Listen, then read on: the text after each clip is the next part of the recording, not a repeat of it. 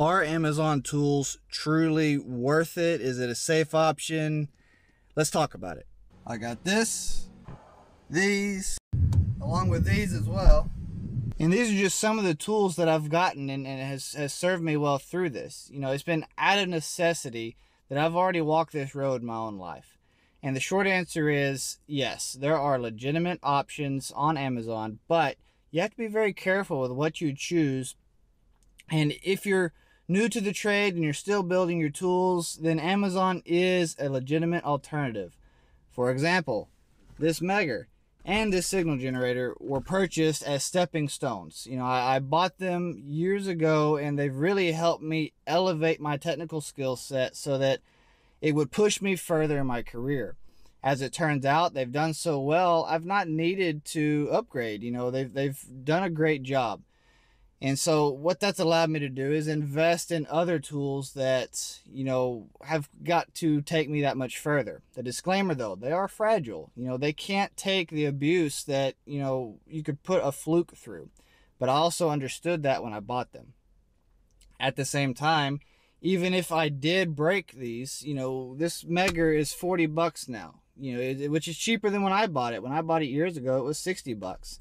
Now, the Fluke equivalent to this, you're talking $500 online and no telling what locally.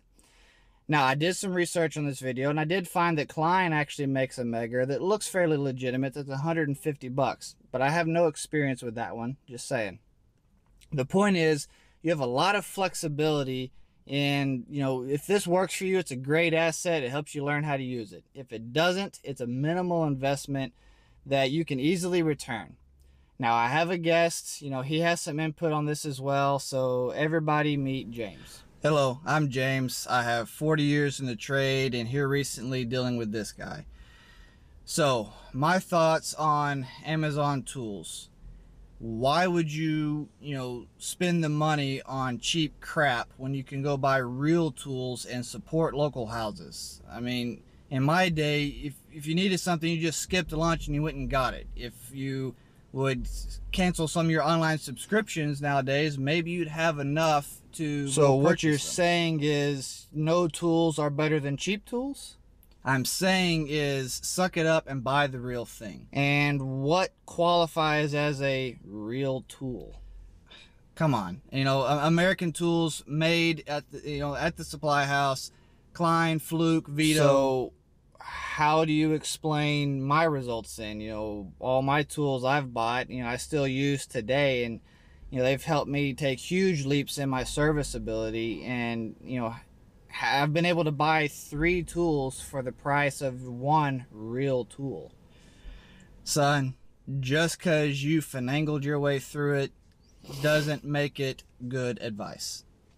All right, well, thanks, James.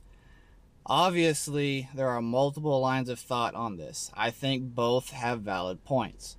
If you have the ability to, I agree with getting the better tools, but if it comes down to leveling up your career, for something that's temporary and manageable for you right now, then take those steps. You can gain the experience, you'll have a way better understanding of what is right, and what is the right tool for you, the real tool, when it comes time to buy. Anyway, I hope this helps, guys. Leave a comment. Let me know. Do you agree with me? Do you agree with James? And, what's your experience? As always, appreciate it. I love you. MTT, make the time.